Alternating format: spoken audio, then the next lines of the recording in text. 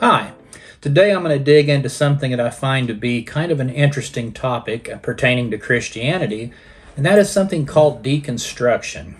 And what this pertains to is certain Christians have taken it upon themselves to question their faith, to analyze it, to break it down, and then to ultimately decide whether they'd like to stick with it or not. Now, recently I've noticed a lot of contemporary Christian singers announcing that they're no longer Christians. As I researched this topic, I found this common thread among many who were abandoning the faith, and that they were deconstructing their faith and made a determination that Christianity just wasn't doing it for them. So after further research, it seems like a lot of Christians are trying this process of deconstruction. You can go online, you can go on YouTube, and you can find all sorts of material on how to deconstruct your faith, how to deconstruct Christianity. Seems like a pretty horrible idea, because it just seems like to me it's listening to the voice of the devil himself, but I digress. So where did this idea come from, and what are the questions that people are asking themselves? I believe the gospel really is pretty simple. God sent his son Jesus to die. Jesus died, rose from the dead, he ascended to the Father. We either accept this plan of salvation for our life or we reject it. And I've listened to many deconstruction stories now, and strangely, none of them ever really seem to address the core tenets of Christianity. Additionally, these deconstructors who abandon the faith will usually do so for reasons that are not even related to the gospel. And in virtually every case, the victim of these processes come to the conclusion that they don't need to be Christians using what they deem to be their own brilliant analytical mind. What I want to do in this video is kind of break down how deconstruction happens by talking about my own story, what it looked like for me, sort of a case study. I've broken down my own deconstruction into 9 different parts. I am a very analytical person. I always have been. My personality is one that I am very logical. I never really accept easy answers for things. I always want genuine answers, and so that's just something to keep in mind. It's always a little off-putting to me to hear someone declare themselves to be a very analytical person, a super logical person, somehow smarter than the rest of us sort of a being, as though the rest of us don't analyze anything or have no ability to use logic or critical thinking. So I think a lot of times these people get a little bit self-absorbed in thinking that they're the only persons that can come to decisions based on, great, elevated wisdom.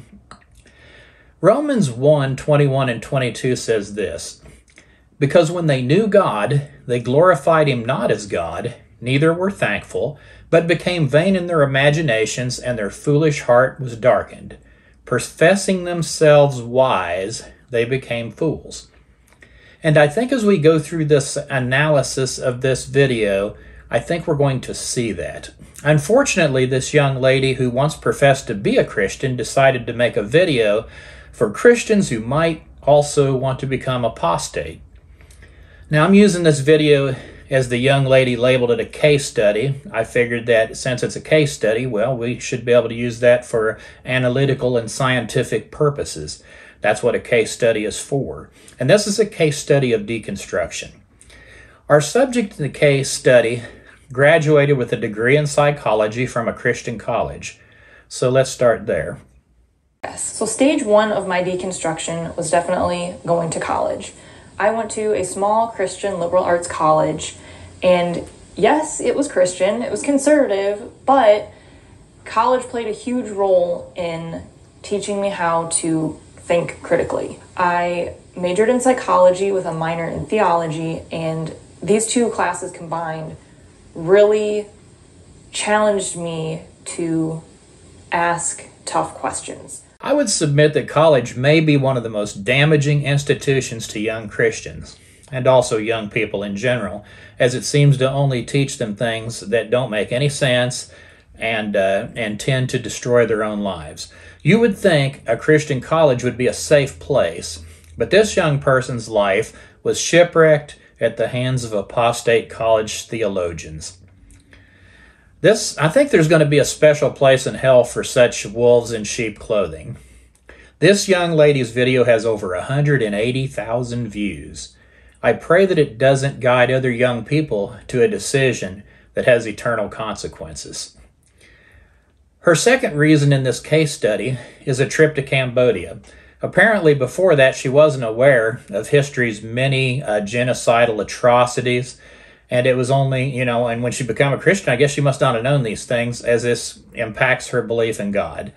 I'll only say that God created people with a free will, and sadly the Hitler types out there have abused their free will.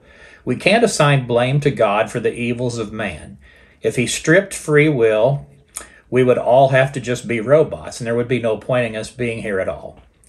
Her takeaway was that her question was, where was God in all of this? And of course, that is an age-old question, but the truth is that this life is going to be very short in the scheme of eternity.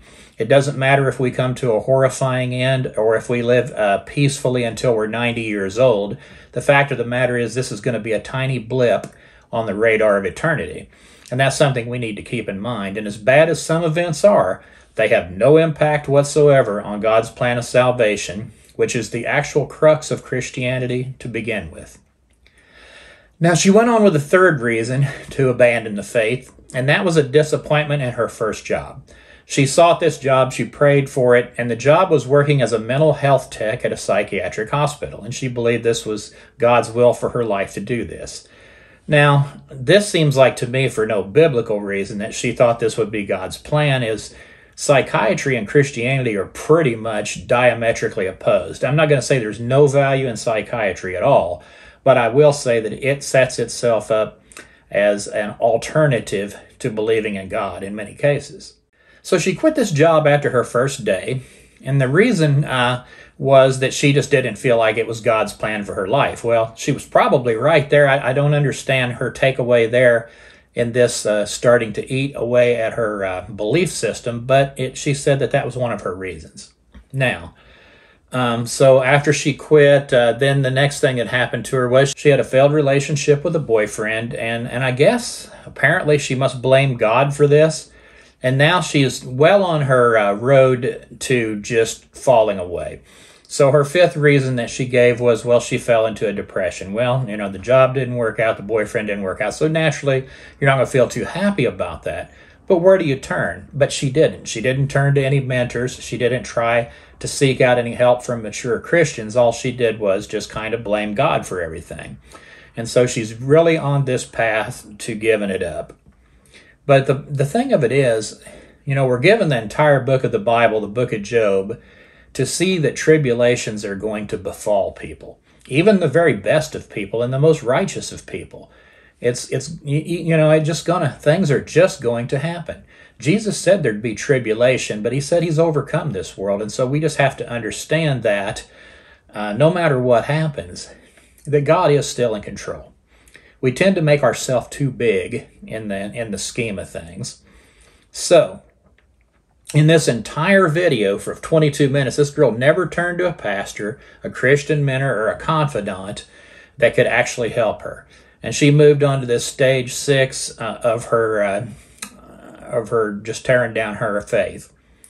And this was getting into what she calls a Christian group, but she said they were all just like her in the Valley of Decision, and all of them very much doubting their Christianity. So I don't call that a Christian group at all. I call that a support group for backsliders, because that's really all that was. And this group helped her to affirm her belief that maybe Christianity isn't real.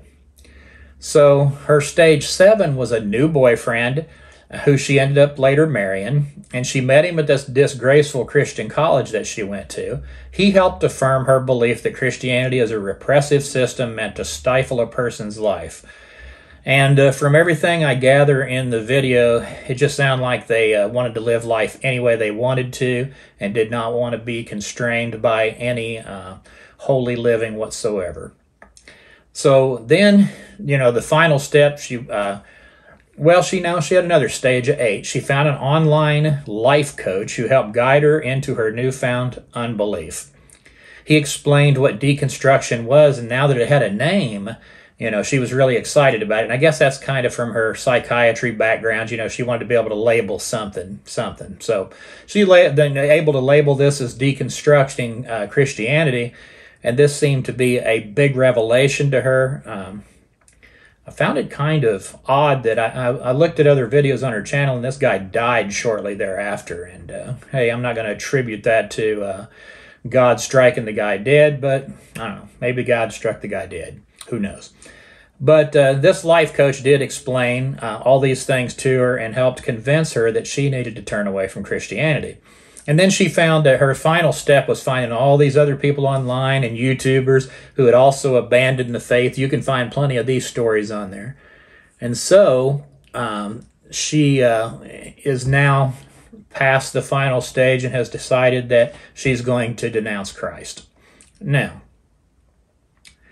before choosing to deconstruct your faith, you need to understand exactly what you're debunking. This person used a process of analyzing her life experiences, and she came to the conclusion that Christianity wasn't true based on the things that had happened to her. Her college professors chipped away at her faith with enticing words of man's wisdom, so-called.